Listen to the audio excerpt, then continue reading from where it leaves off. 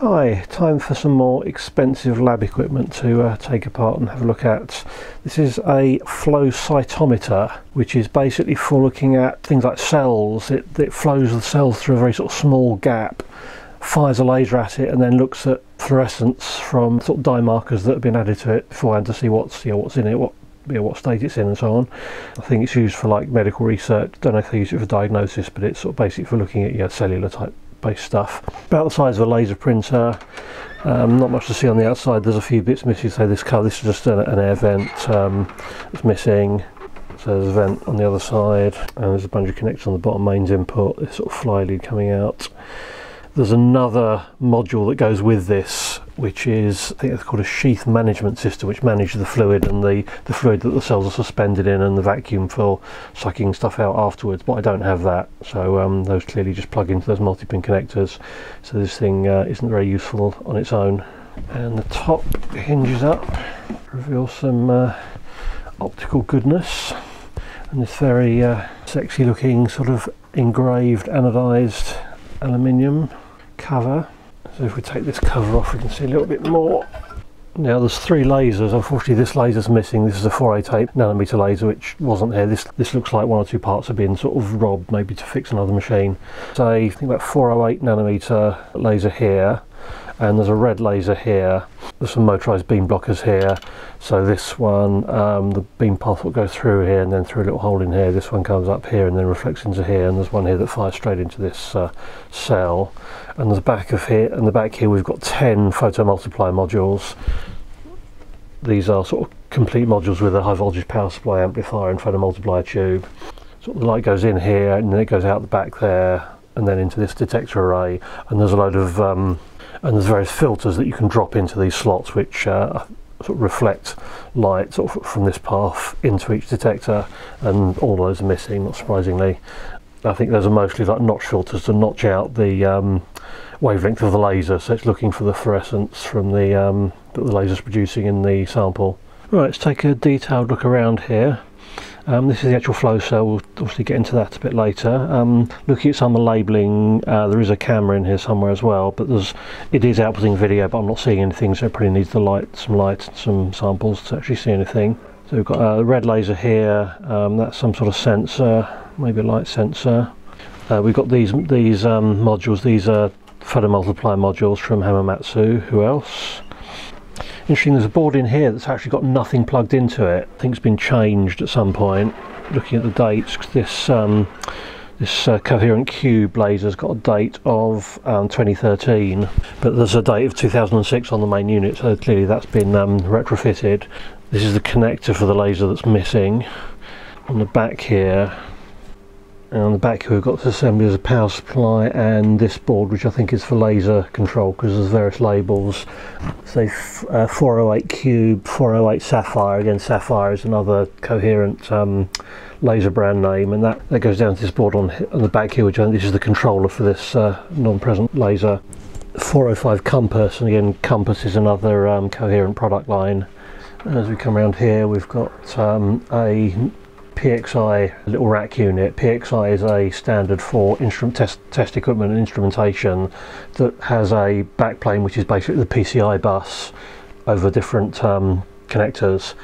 So you can sort of build up a rack with all your various data acquisition and other things as a test system that then talks over a PCI bus. And here we've got an MXI4 card. An MXI4 is a high-speed serial bus which is designed for bridging PCI buses. So the other end of that cable is the one that's hanging out the back. This will plug into a card on the PC to bridge to the PC's own PCI bus. So all the stuff in this rack can be accessed as if it was a PCI card plugged into the PC itself. And also there's another National Instruments card here, which is a general I/O controller, providing a whole load of I/O ports here.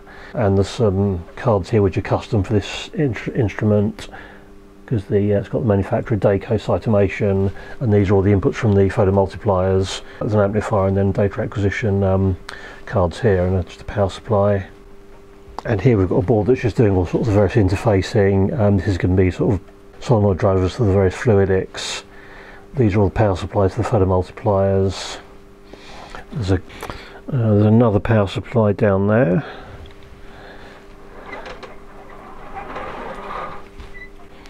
And on this side we've got all the various fluidic stuff. There's a little manifold with a load of solenoid valves here. There's a what's marked an I/P converter. This is a 4 to 20 milliamp current controlled pressure valve. It says sort of input 4 to 20 milliamps, output 3 to 15 psi. So that's sort of programmable pressure regulator, because obviously if you're sort of trying to get a flow through something, then the actual pressures needs to be controlled carefully to get the right flow rate. This is the bit where the sample actually goes. There's this sort of lever here that pulls down, then there's this tube that you put your sample in, stick it on there. There's a sort of sample tube here, so you sort of stick that in and flick that, move that across to hold it in place. And down here there's a little section on it, there's a sort of transparent section, which I'm guessing maybe to be so you can actually see if there's any bubbles or blockage, and perhaps you can actually take that off to get access to here. But obviously there's sort of some specific access required for this this area, which again there's various sort of tubes coming in. We'll go into this in a bit more detail, but that's obviously part of all the flow control and fluid, getting the right amount of fluid going through it. There's a couple of detachable fluid valves that go off to the that fluid connector on the back. Press that and these just uncouple. And this is the base looks like it's sort of two stainless steel plates with a sort of compartment which I think is actually filled with resin. There's a little hole in the side, looks like there's actually resin, so to provide sort of a very mechanically stable platform, because obviously this is doing sort of optical stuff, so you probably don't want any vibration. But again, I've not seen that before. It's sort of a sort of section in the middle and these sort of two plates there, which are, I think those are actually bonded rather than welded together. And then there's obviously the usual fairly chunky piece of aluminium on there, and also on here sort of about it's about sort of 10mm thick aluminium. This is the actual flow cell. This cover looks like it's sort of meant to be user removable, because it's got flat slotted screws rather than the usual obligatory Allen screws that we always see on lab equipment. It's got this little viewing port here, and we've got the 3 laser inputs. So we've got the violet coming through here, the green here, and then the red one going through there. And there's some optics at the back which sends the light back down to the photomultipliers.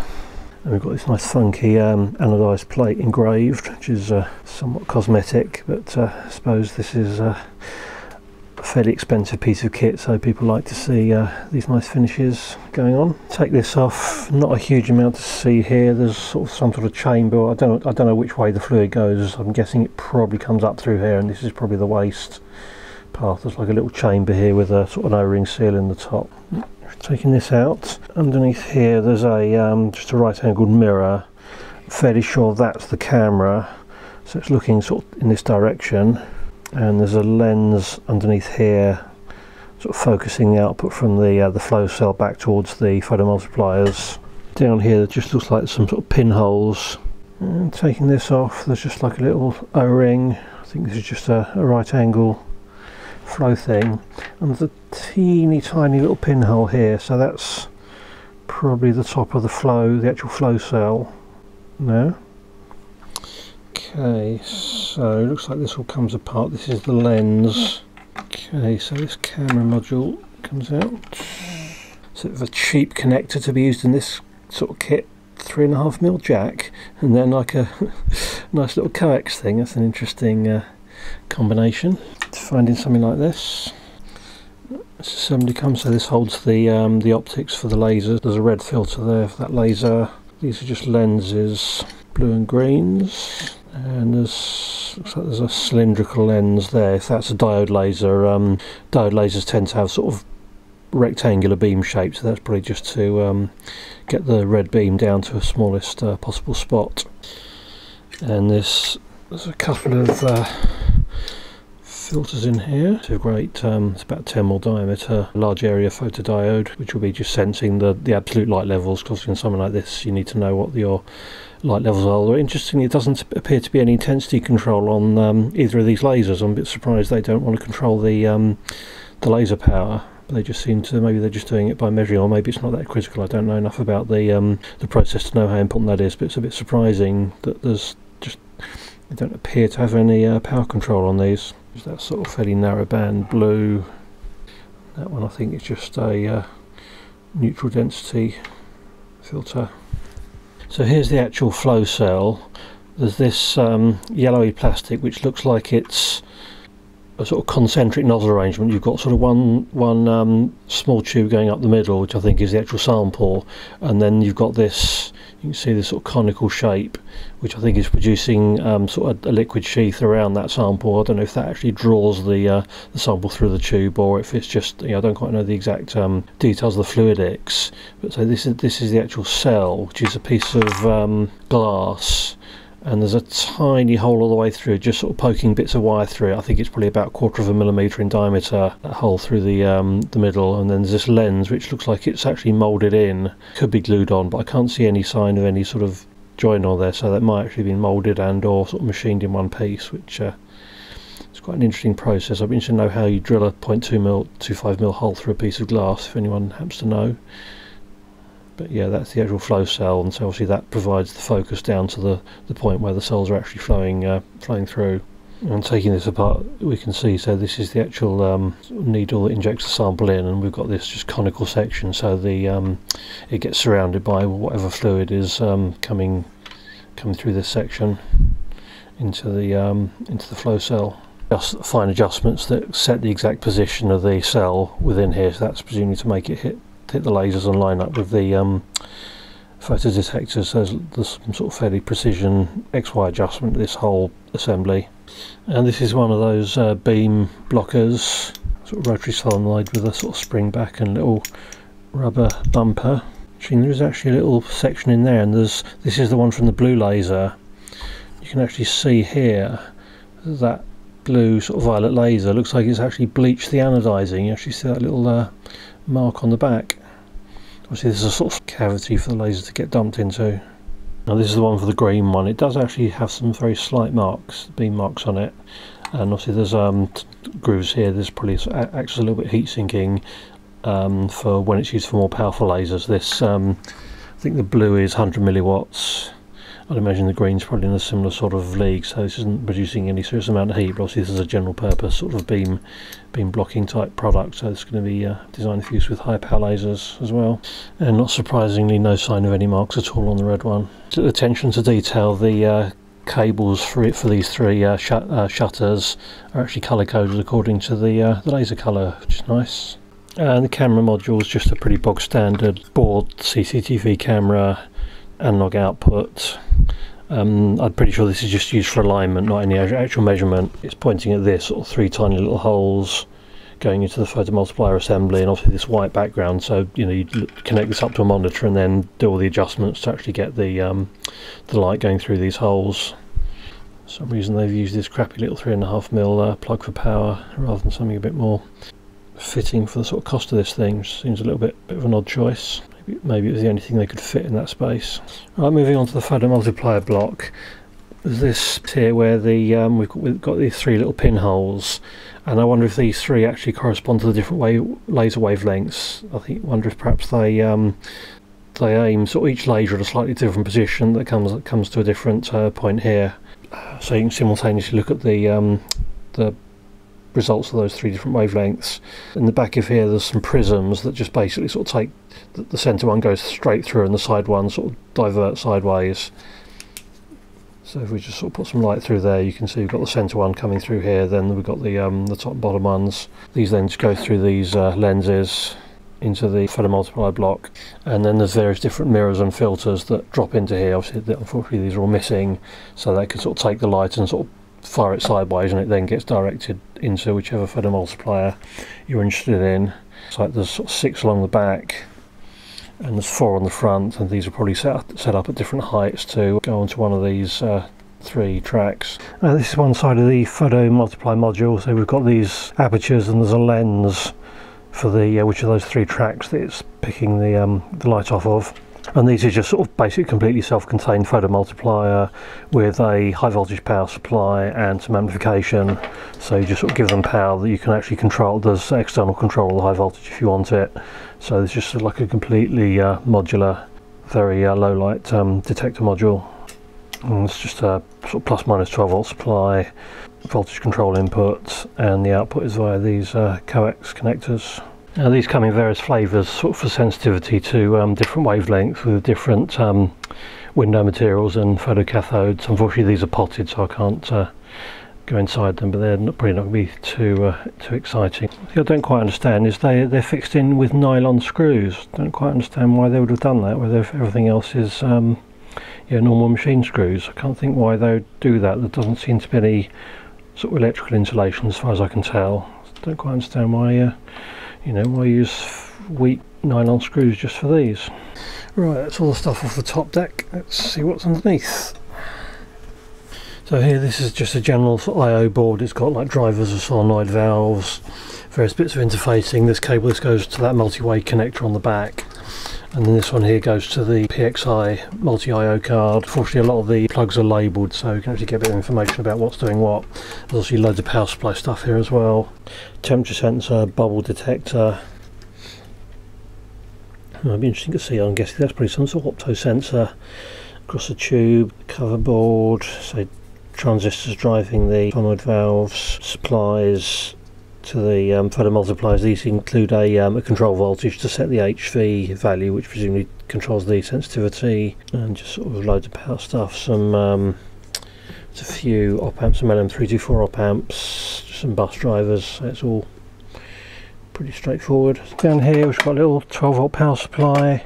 It also looks like it's taking power from the PXI rack power supplies. There's a supply in this rack. There's a couple of fans down here just blowing air through this rack. Right, let's take a look at this fluidics section. All these various valves and stuff plugs into this little breakout board. This just connects down to that main interface board, and it gives us a bit of a clue as to what these are. We've got sort of all the various labels on here. There's a LED for each one, which is also used for debugging. Anti-back EMF diode, because these are all inductive loads. So we've got sample shield waste, vac sense, sheath sense, lever micro switch, sample pressure regulator, sample air vent valve, sample pinch valve, sample tube waste valve, debubble valve, lower waste valve, and waste valve. And a lot of these valves do actually have labels saying what they are, which is nice. Okay, so this is the assembly that goes into the sampling tube. The sample tube itself actually seals into this block. There's an O-ring here, and there's various pathways. One is to this outer part. I imagine they probably pump either liquid or air into there to actually force the sample up into this central tube. And this central tube is actually coaxial. There's like an outer tube, and then this inner one with an extremely fine hole through the middle of it. Guessing it's of the 0.2, 0.3 millimeter, of that sort of order. There's a valve on the side as well between two of these sections, and so this goes in the top here. So I think this tube connects to that centre one, and then there's another path to the outer bit. So I'm not sure the exact sort of fluid pathway, but obviously it's pumping some up one tube and one up the other. Perhaps one's a pressure relief, because I think there's only one output from this, so perhaps one's just like a bypass or something. Can't really be bothered to trace all this out to figure out what's going on. That I think is just a one-way valve, and actually it might be an air filter for incoming air. Oh yes, there's sample air. There's a valve down there. There's a manifold here with, there's a debubble. Oh, perhaps the two tubes, there's things saying debubble, so perhaps they do some flowing stuff to avoid bubbles in the sample. There's also this photo sensor. This looks into the towards the top of the tube. So again, so I think that's going to be the bubble sensor. It says TPS sensor, whatever that means. So perhaps that's just sensing either bubbles or the actual liquid level in the sample tube.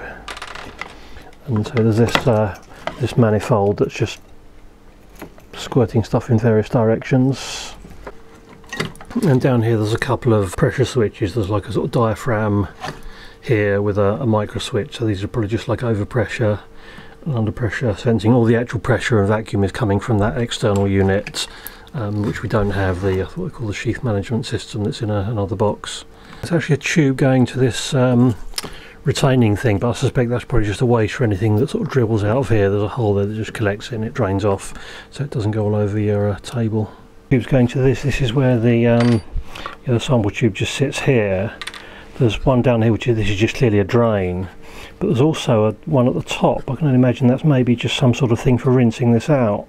I can't think why else you'd have a hole there. So I've not come across one of these controllable pressure valves before. Just hooked it up, just a power supply, and it sort of seems to do what you'd expect. And I was sort of kind of expecting something sort of vaguely clever and complicated, but it is literally just a 2-wire interface. So I wonder if this is actually just something like a some sort of diaphragm, almost maybe like a speaker cone, that as the current actually just produces some force acting against the pressure with some sort of clever bypass pneumatics to actually control the pressure. So take a quick look inside. There's actually surprisingly little in this thing. We've got this is an adjustment screw that turns this in this direction. We've got a multi-turn pot here that's marked range, so that's probably just connected across the coil to adjust the current to pressure characteristic. Oh, that's the zero adjust. And then there's this assembly here. There is a fairly strong magnet on here. Oh, there's some very, very fine wires going to a coil. That's interesting. Yeah, this is sort of very fairly delicate spring mechanism. So I think this is just using the force from the coil and the magnet to just apply some force to a diaphragm to provide some pressure regulation. I'm not going to take this any further apart. It looks a bit fragile, but it's quite interesting. As I suspected, this unconnected PCB is a laser controller. On the back it says Compass 405, and the Compass was an old range of coherent DPSS lasers. And as we saw, the purple laser had a date code after the manufacturing date of this. Obviously they took the Compass laser out, put the cube one in, and just left the controller in place. Nothing exciting on there, just power supply stuff. Thermoelectric cooler driver in this can. The rest is just power. Little Freescale micro. And this is the laser power module. We've got another one of these little 12-volt power supplies, board with some regulators, and so there's connector options for various lasers. And on the other side we've got the controller. This is for the coherent sapphire laser that's missing. And there's nothing too exciting on these boards. There's sort of processor and just some analog stuff here. So this would have been doing things like controlling the thermoelectric coolers, regulating the diode current, that sort of stuff. There's some power supply stuff here, and again all pretty much what you'd expect to find on a solid state laser controller. Okay, let's take a look at this PXI rack. So there's a small rack with a PCI bus along the back. I'm sure you can probably get like full PC cards to make these standalone systems, but as I mentioned before, this is bridged to the PCI bus on a PC using this MXI4 interface. These are really nice. There's the retaining screws, but there's also these nice latch things where you sort of release the latch and then pull it and it levers the card out, which is very quite satisfying. And the fact you've got this push release and the screws means these aren't going to come out of their own accord. This is just a power supply, just a fairly bog standard supply. So 250 watts. So quite a nice sort of turn pin backplane connections, sort of mains down there, and some high current stuff here. And this is the National Instruments MXI4 interface. I think I saw somewhere it's about 1.5 gigabit interface, the bridge between two PCI buses. It looks like there's a footprint here which I'd imagine is probably for a fibre optic option. This uses sort of a couple of twisted pairs down this D connector. Putting the heatsinks off, this is a Agilent HDMP 1022 and 1024 chipset, which is designed as an easy to use sort of parallel to serial conversion solution. So the idea is you've got a parallel bus up to 21 bits wide on one end. It does all the serialization, encoding, decoding, and then you just get those same 21 bits coming out the other end of the receiver. There's a Xilinx Spartan FPGA and just a load of bus buffers on there. And that's the connector for the PCI bus. So there's some keying options to only allow certain connectors to be plugged into certain slots. This is the other National Instruments card. This is just general I/O, and this is the first of two types of custom board. These take the analog voltage inputs from the photo multipliers, also some analog signal conditioning stuff. On the back there's some digital isolators, and these are going this direction, so these are probably going to transferring various control signals from this side to control maybe gain control or signal switching. Some analog multiplexers here, but this isn't converted on this board. This actually goes out this socket, and then there's a RJ45 jumper to the data acquisition boards, which are the other custom boards, and also there's a load of power supply stuff on that. And this is the actual data acquisition board, quite a lot on here. Buffers there, some 14-bit 25 megasample per second HD converters, and some FIFO memories, a couple of TI DSPs, PCI interface chip, and a small Altera CPLD, and of course power stuff. Not really much on the other side. A bit surprising they sort of went for this custom stuff. PXI is a fairly sort of standard test equipment platform. It's surprising they sort of had to do this rather than use it being able to buy something off the shelf for doing this data acquisition. Finally, there's this board here. I think this is just putting some power off, and there's a trigger out connection, and the world's most underwhelming PXI board. Just some power filtering, and that's basically it. There's also some connections that go straight to the back plane here. You can see the via stitching, and some unusual typeface on there. Maybe whoever did this was just got really bored with doing such a simple board, so they decided they wanted to at least give it a funky typeface. Nothing on the back. And lastly, we've got this cute little laser. This is 407 nanometers, 50 milliwatts. So it's like a fairly sort of deep purple. It looks actually a bit paler blue on camera than it does. It's sort of quite a purple colour. So obviously you can do the normal sort of violet laser stuff, like sort of writing on glow in the dark material, or pointing it at white lead phosphor. The beam shape is a bit asymmetrical, about maybe sort of 3 or 4 millimeters wide. So I'm guessing this is probably diode rather than DPSS. A USB mini on the back, so I presume that's for doing firmware updates and remote control, and there's a coax, which I'd imagine is for modulation, neither of which are used in this application. There are a range of these lasers. Quite a neat thing is the front shutter. They actually have different colour anodizing to show the actual laser colour, so if you've got a few of them, they look quite cute. There's a beam shutter as well on there. So we can see this is a diode laser. You can actually just see the back of the diode is just visible. It's attached to some flex, and it mounts onto this chunky brass plate. There's a little temperature sensor in there. Looks like it's mounted on a Peltier first temperature stabilization, a lens in front of it, and then there's this beam splitter that's firing some of its output into this sensor, so it can do closed loop output power control. There's a 15-way connector on there. Methods of like setting the output power level, monitoring, etc. For first board, just power stuff, and the interface board. There's a processor on there, RS-232 transceiver, so there's probably RS-232 on here, and just some analog stuff on this board. So another big pile of laser fluidics, optical stuff. I'll probably be putting some of this stuff on eBay in a little while. If there's anything you're specifically interested in, please get in touch with an offer. Incidentally, I've added a few more items of merch since the video I did a while ago announcing it. There's now some hoodies, water bottles, and even a surface mount pillow.